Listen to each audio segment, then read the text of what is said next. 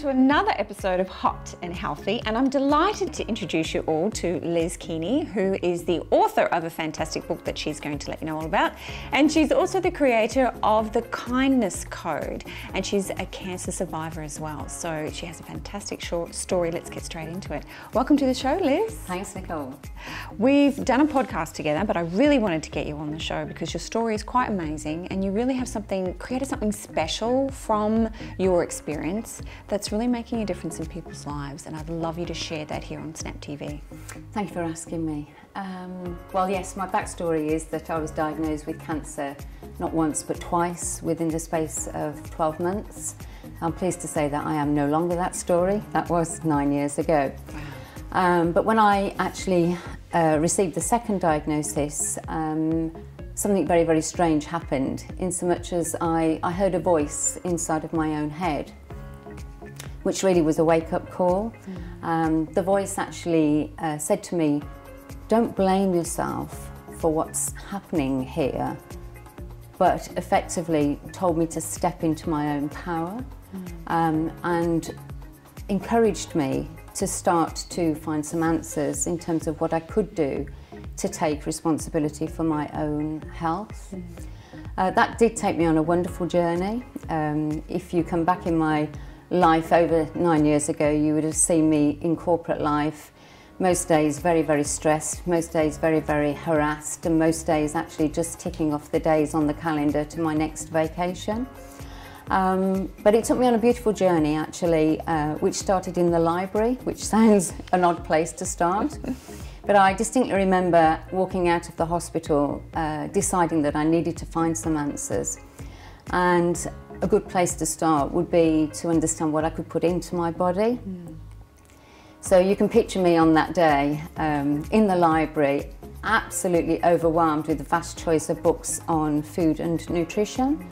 And I thought that I had a pretty good understanding of what a good diet was, or to use your expression, I know your eating regime. I don't like the word diet either. But actually what I found out very, very quickly was that the information that I thought was helpful was very, very skewed. And so on that day, I ended up taking 12 books out of the library and just absolutely immersed myself into what could I do to empower myself. And so it was less about what I needed to remove from my eating regime, but more about what great things could I put into my eating regime. It's a great shift. A lot of people are thinking about deprivation and what am I going to lose? Exactly, yeah. So it was completely the other way around, and it was like a kind of a bit of an aha moment, in so much as, do you know what, I could eat loads more, you know? And that sort of progression just became wonderfully, wonderfully empowering for me to know that even if I decided to go ahead and take the conventional treatment, then I was really doing this as an integrated approach. But it didn't stop there, my journey didn't stop there. And I know we spoke before, but you know, the universe has its way, if you like, of showing you on your path. And I distinctly remember the day when I was in a bookshop looking at yet more books on nutrition, and something just made me turn this way. And there was a book that was leaning out of the bookshelf, and I instinctively took that book and I read the back page, which described one man's amazing journey back to complete health after being diagnosed with a degenerative disease. And I remember thinking, well, that doesn't happen, does it? It was his self-healing journey, and I was intrigued, but I was also quite ashamed. I don't mind saying this, because I looked at the sign above this shelf, which said, self-help. And here I was, suited and booted, in my corporate attire, and all of a sudden feeling ever so slightly flaky and vulnerable, that Liz Keaney is taking a book from the self-help shelf. And so I wrote about it in my own book, Warrior Women, the fact that that book was the catalyst for changing my life, because that book helped me see that we are so much more than our physicality. It helped me understand the complete worth of nutrition, but it opened my mind to the fact that we are an energy body, an energy that's within us, an energy that is outside of us. And then that took me on a very, very personal journey in terms of taking responsibility or developing a new relationship with myself in terms of how I was feeding my mind. A different kind of food.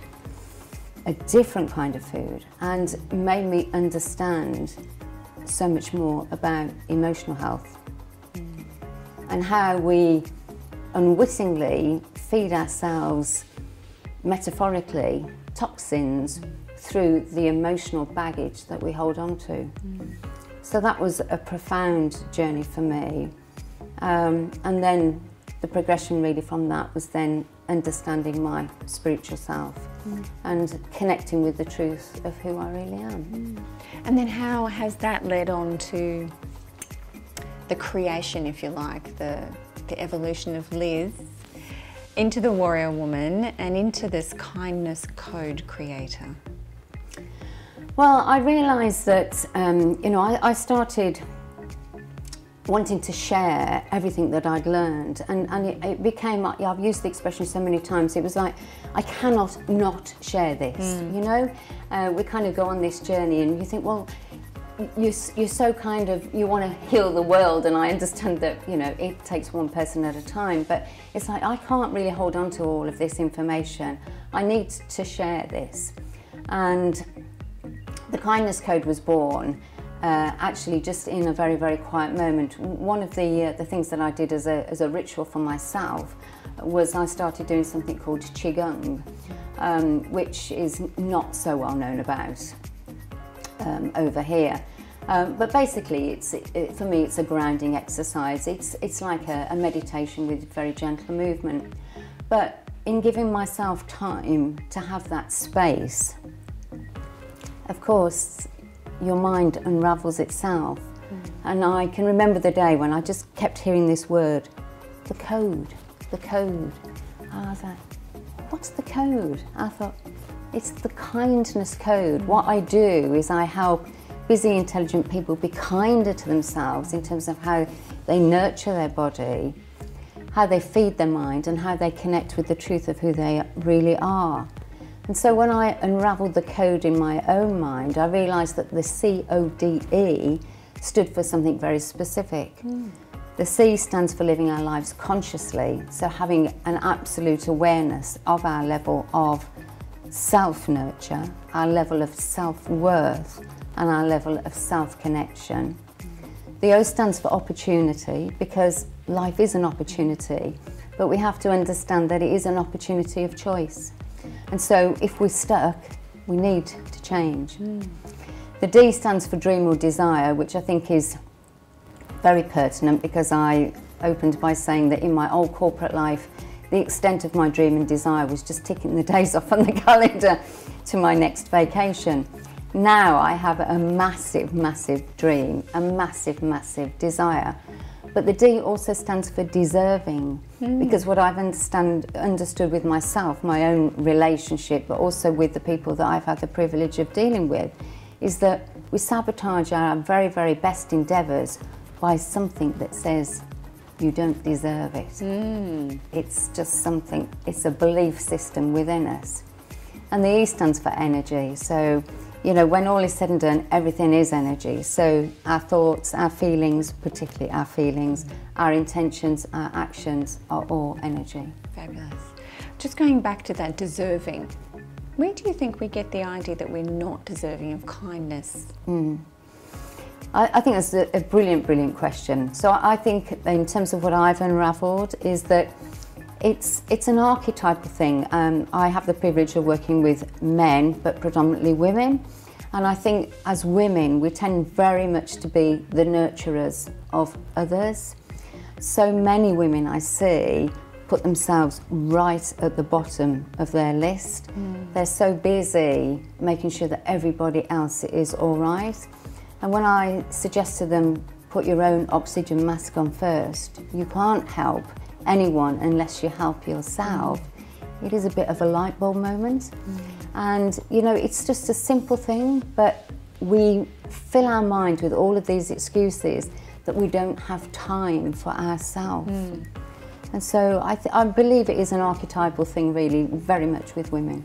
And it's something that if we've been taught to believe that we come last and everyone else comes before us, that we can unlearn that. We can teach ourselves a different belief system, which may end up with us all living our lives a little bit differently. Magnificently, I call it. So, you know, I help people step into what I refer to as their inner magnificence. So it is very much that once we understand that we are worthy, we are deserving, then we can live our lives with passion and purpose, and the potentiality of our life is infinite. Because once we've actually quashed this, I don't deserve it, I'm not worthy, then the world is our oyster. Absolutely. So from your own experience, it was really a gift. So from what you're saying, what's coming up for me is that you were kind of trapped and limited by that suited, booted mindset. And then the experience of having gone through, you know, 2 diagnoses of cancer and then going within yourself to find that inner wisdom has resulted in the Kindness Code and you serving the world in a really, really beautiful way. And it seems like it's very, very successful. So redefining success for you along the way as well. Oh, absolutely. And I think success is a very, very good word to use, because it's all about our definition of success. You know, for some people, success is just simply getting out of bed in the morning, you know? But my vision of success is much more rounded than that, but it's a very, very personal word. And so, yeah, it's about really defining what does success look like for you, having that vision, but also what is the feeling. Because, you know, one of the things that I often say with the women that I work with is that we're not striving for the goal, we're striving for the feeling that is attached to the goal. So our feelings are really the drivers, always. And you can experience that now, if you experience the feeling now of the thing that you want in the future. Yes, exactly. Yeah, so why wait? Yeah. If you want to feel fabulous because you're going to get something later, why not have it in your mind that you feel fabulous right now and release that great hormones and that great energy through your body? Exactly, exactly. So we've come to the end of the show. It goes so quickly. What would you like to leave the listeners with in terms of holistic health and sustainable success? Yeah, okay, so I would like to leave the listeners with what I call the 3 R's. So not reading, writing and arithmetic, but it is about us being the student of our own lives, and that is about taking time to have a new relationship with yourself, really taking time to have that self-responsibility for your life. It's one life, live it, but make sure you own it. And also making time to have reflection. You know, life is a wonderful mirror at times. Give yourself time and space to ask the questions, what is this really trying to show me? Particularly when things are going not so well.